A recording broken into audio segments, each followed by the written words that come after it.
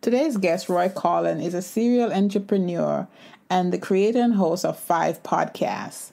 I bring these guests to you to encourage you to understand that anything is possible.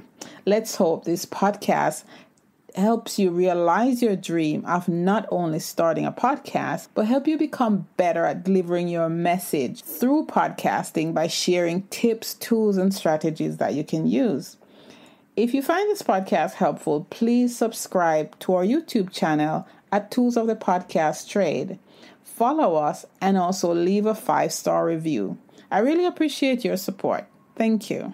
This is Tools of the Podcast Trade, where you can learn about the tools and resources you can use to start and grow your podcast. Tune in each week as we talk about the help you need to remove the mystery from podcasting so you can become a successful podcaster that can reach your audience where they are. My guest today is Roy Coughlan. Thank you for coming and speaking to us today, Roy. I appreciate you. No, thank you very much for having me on your show. Yes. So before we get into what you do, could you tell us who is Roy Coughlan? Who is Roy? I suppose a serial entrepreneur. So I was kind of like from 9 years of age going around, washing cars and then doing newspapers at 11. With the money from the newspapers, I bought a lawnmower at 14, cutting grass, and just all my life kind of being a serial entrepreneur, originally from Cork in Ireland, and 16 years ago moved to a place called Łódź in Poland, which is right in the center of Poland. It used to be the second biggest city, is now moved to the third. Oh, okay. All right. Thank you for sharing. All right. So what sparked your entrepreneurial spirit? I mean, most people are told, most kids are told, do well in school, go to college, get a good job, marry. And so what got you into that? I'm not sure. I mean, it's like, because I've only one brother and he's not kind of like, he wasn't like that. I mean, he did the paper round for a few years, but that wasn't his thing. I mean, I went to college, so it's not as if I didn't want to. I actually wanted to drop out of school when I was 15, but my mom said, no, stay in school. And so I went to college, done construction economics and management, then worked with a company for about 9 years and another. So I did about 12 years working for 2 kind of big companies in Ireland, construction companies, and then kind of went to Poland and just been an entrepreneur since. Oh, okay. Now I'm going to ask you this because it happened to me. While you were working those 9 years with all that knowledge and, all the stuff bubbling up in you, were you restless? Describe what that was like to you. I think I was so busy at one stage because once I was working with the company, they threw me in the deep end. And then like at times I was working 8 in the morning till 12 at night. And I think I kind of burnt myself out. So I didn't have time of thinking of something else. I was doing very well. I was paid very well because I was kind of getting a good salary, but also a bonus on profits. And I was good at what I'd done. So I was making good profits for the company. Yeah. But I suppose the first one, I was like 6 or 7 years in, I set up a website company then with a guy, and I was doing that. And when they found out, they didn't like that. So I was kind of pushed out the door because they could see that, I didn't want to be kind of staying there long term. Yeah. So even though you were too busy to think, you were still doing the entrepreneurial thing, right? Yeah, exactly. Okay. All right. So why so many companies, though? What is the thought behind starting 15 companies? 15 companies in 5 It's actually countries. More. I was trying to write it. I think it's over 17. I'm sure it could be 20, to be honest with you, because you forget these things. And it's like once a company's closed, you just kind of move on. It's like a relationship. Yeah. It's done. We kind of, there's no point looking back in the rearview mirror. We're moving forward. I was always kind of looking for kind of tax optimization, and so one was in Biarritz for a company that I was doing that. I had a few companies in Ireland, company in England, a lot in Poland, and now I have Estonian as well, so I have the e-residency for that. And the reason that I think that's a very good model is there's no corporation tax, and it's basically like if you're leaving money there, because in Poland you're paying it each month if you have profits, and it's better not to be doing that. And then there's a double taxation agreement with Poland, with a lot of countries. So like a lot of times people think an accountant has your back. And my experience with having a lot of accountants over the years in different parts of the world, they don't care. I think they're getting kickbacks, to be honest with you, from the actual revenue, because anytime like, for example, one time I was doing the properties in Poland, but I had a company in Ireland for it and a Polish company as well, just for different things I was doing.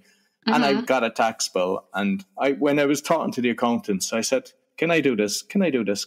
So I had bought a book called Tax Magic, and it was written by a guy from the revenue. And they said, yes, yes, yes. I ended up getting a tax rebate. Why an accountant doesn't come to you and give you that information at the start? And I've seen that in all the different countries. And it's like, when I talk to other people as well, there's obviously a few accountants have your back, but I think nobody will actually respect your company as much as yourself. That's true. All right. So are you like a nomad capitalist then? No, I'm like, well, business-wise, you could say that. Like, but like, I'm in Poland for like 16 years, so okay. I kind of based where I am. But what I'm doing is, like, I done a lot of real estate. So I built houses, I built apartments, 30 apartments and different things in Poland, and done a lot of like renovations and things like that. But what I found is, I'm thinking long term that whatever happens, because this world has gone a bit crazy, if I need to move. So I've kind of stepped away from stuff that my business is, I need to be here and everything, and I'm trying to get everything online. So if I feel like going to Spain, or like I went last year with my son to Estonia for a month, I was able to do a few things and just kind of work from there. And I think that kind of gives you a bit of safety as well. So you're not stuck in the location if you need to move. Yeah. I've been listening to Andrew Henderson. He's an American that has a YouTube channel called Nomad Capitalist.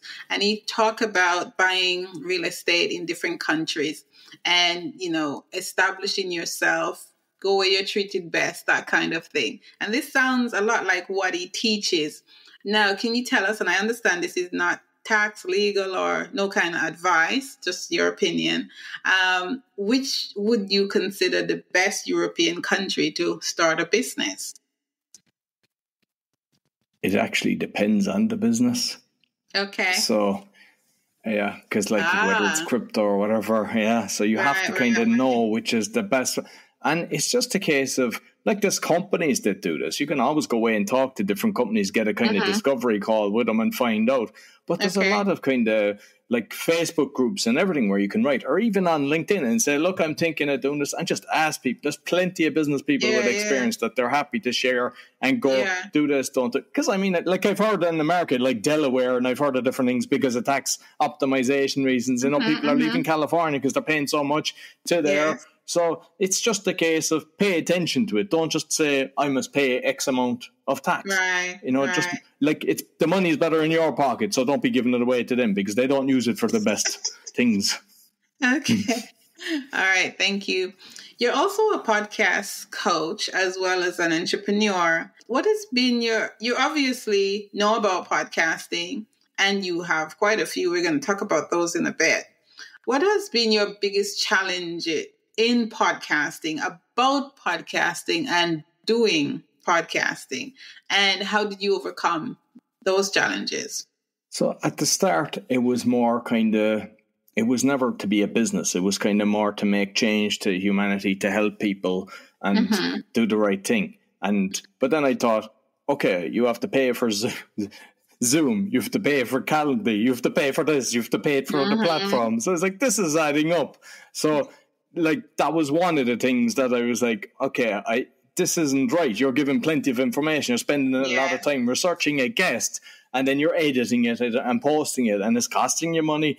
So I kind of made a conscious decision. I need to change this. And then, like, with regarding to the coaching, how I started the coaching is, I was doing a lot of Toastmasters, and I was teaching people in that. I was doing workshops and just lots of stuff that loads of people started from it. So that was good. I was happy. I was actually helping a lot of people get there. But then I found those people reaching out to me that kind of knew me. Yeah, I wouldn't call them friends. I'd say acquaintance. And, oh, you're doing a podcast. So I was helping people, like, and they wouldn't even buy you a cup of tea, kind of thing. Like, and it's a lot of time to take a person from the start. Like, you can learn it online in an hour if need be, but it's not going to be good. If you want to do this right, you need to understand the whole steps. And because, I mean, I've released over 1,200 episodes with all my podcasts at this stage, so I kind of know what I'm doing, learned the mistakes, so I make sure that people don't do it. But I was like, people weren't respecting my time. So that's why I actually said, I'm going to start coaching for this. And straight away people reached, and I said, yeah, I've got a free webinar if you want to go to that, but if you're interested. And it started working. And I said, okay, this is good. Yes. That is funny. Yeah, I've been mentoring podcasters for like 3 years, and I've never asked for a dime. And the moment I kind of pull away, I get yelled at. So I understand that.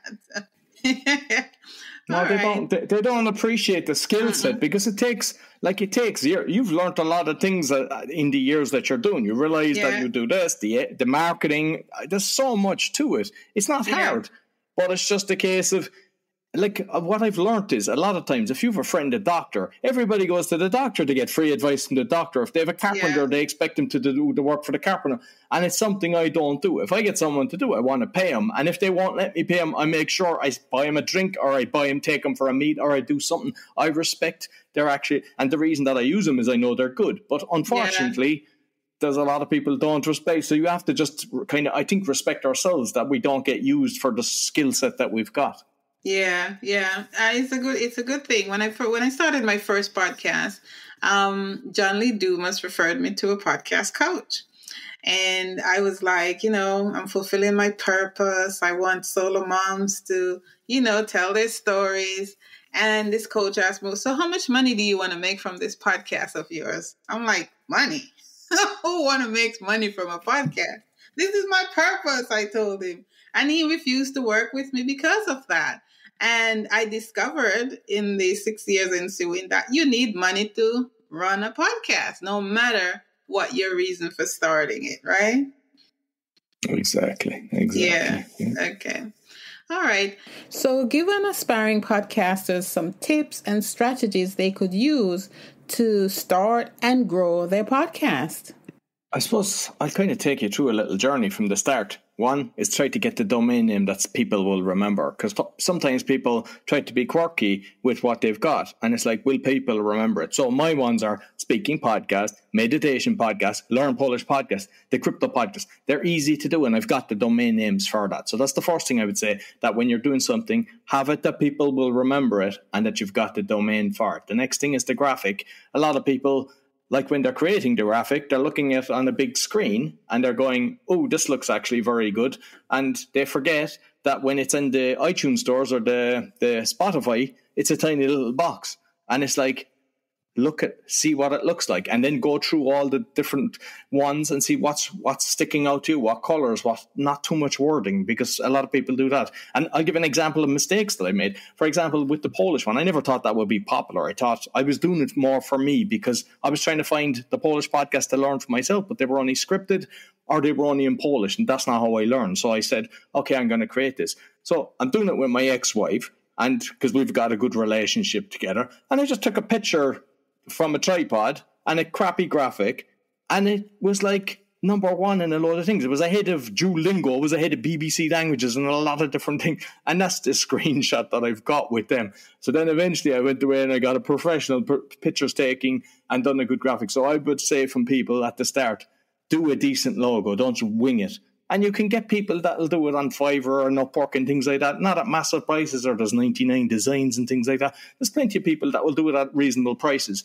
But, treat it like a business. It's a slow burn. It's not something that you just kind of go, okay, I'm doing this and money will flow in. But it is possible, because if you're doing your own coaching or your own products or stuff like that, make sure you let people know, because they're listening to your podcast. And a lot of people kind of do it at the end.